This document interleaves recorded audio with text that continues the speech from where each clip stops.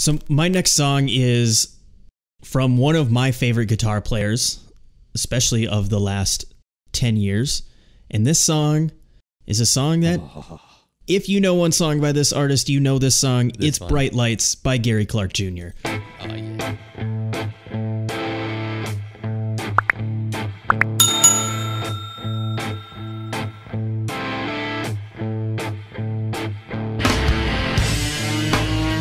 This song has some goddamn swagger to it. It's so cool. It's so badass. Just the way it comes in there on that, just playing those chords on the guitar, and then that huge booming riff comes in over top. I mean, listening to this song, you feel so cool. You feel like a goddamn rock star when you listen to this one. When I listen to this one, that's how I feel anyway. And that's basically why this is a song that I wish I had written. There's so much power in it, and I just feel so cool when I listen to it. It's like, oh, I wish that was me. And I could picture myself on stage playing this one. Well, and I literally have, but playing it as the person who wrote it. I wish that was me on stage, because this song, it's got all the things that I like. Heavy guitar riffs, rip-roaring solos. That's about it. That's about it.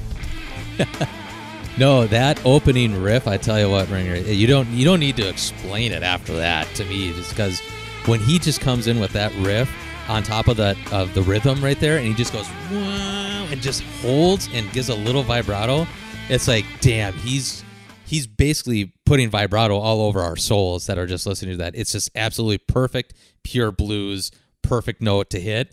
He just hits it right. It's a pure blues genius. Right, and it's blues without being too blues.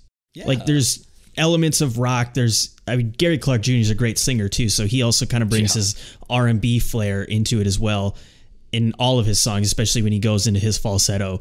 But this song, otherwise, it's so well paced. That riff, like we talked about, is so memorable, but the chorus too, when he starts singing Bright Lights, Big City, it's easy to sing along to, and I really like that element of something you can sing along to, or something that's going to be memorable, and working that into even like rock songs. I think the Beatles were a big influence on me in that aspect of writing, where it's like they write these good songs that are poppy, but they're not pop songs. You wouldn't consider that. Yeah. And that's kind of how I feel about this chorus as well. And speaking of playing it on stage, this was in a band that I was in about 4 or 5 years ago. We covered this song, and we'd always throw it into our live set. And we threw it into our live set, and it was a show where my parents came to see. And then afterwards, my mom was like, oh, I like that Bright Lights song. And I was like, of course you fucking did. Of course you liked the cover. She didn't know it was a cover at the time. She thought it was one of, I think we played like, maybe it was a short, like half-hour set. So we played like 6 songs or something and threw in that cover. She's like, oh, I like that one the most. And I was like, okay, I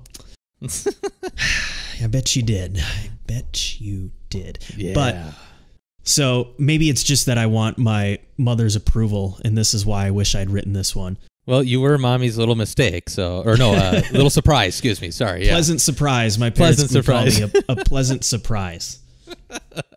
Yeah. Oh gosh. But I mean, how did you not want to write this song? Just because of the musical aspect on the guitar, but just absolutely beautiful delivery, soulful melody that brings it on, and it's just a great culmination of just what Gary Clark actually embodies almost. This is like his Bohemian Rhapsody almost. Yeah, it's great. Love this one.